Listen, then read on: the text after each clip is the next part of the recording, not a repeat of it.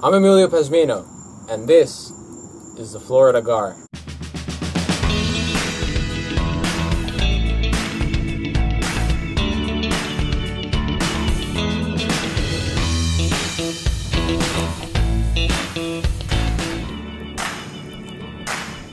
Today we're out here with my friends night fishing in a canal in Florida, and we found a school of Florida Gar swimming by the shore. After several attempts, we were able to land what I believe to be the biggest one. Gar are an ancient type of fish. Fossils have been found that date from the Jurassic period. They are found all throughout peninsular Florida, up to the Savannah River in Georgia.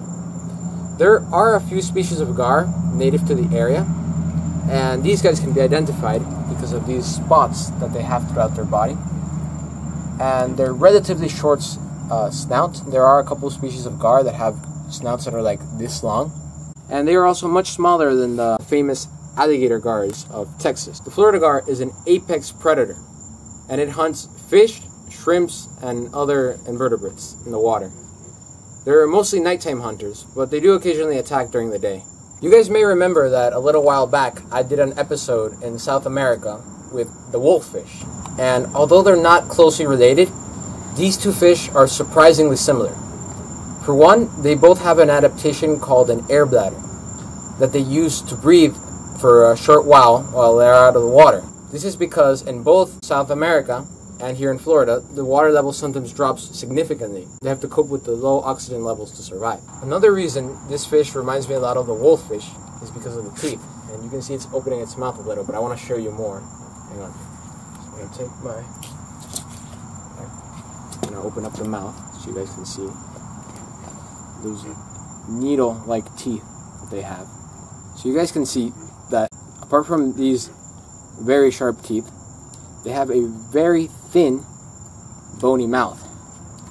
And because of this, they're pretty hard to hook. They don't have much flesh, so that the hook can get embedded. One way that most people fish this is by using a nylon that gets tangled around their teeth. We didn't fish this way tonight. We were able to hook him normally, but I feel like the other way was slightly more efficient. The Florida gar can reach up to 3 feet in length.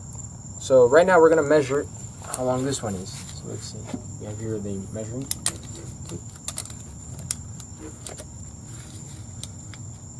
So this one is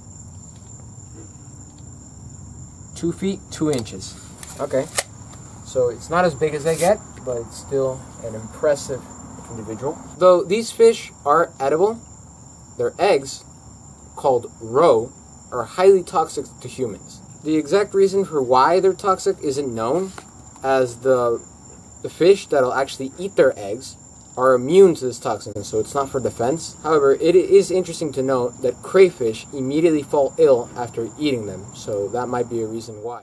These are very tough fish, and they can survive for some time out of the water. However, we're going to go put him back in the lake so he can recover. Till next time.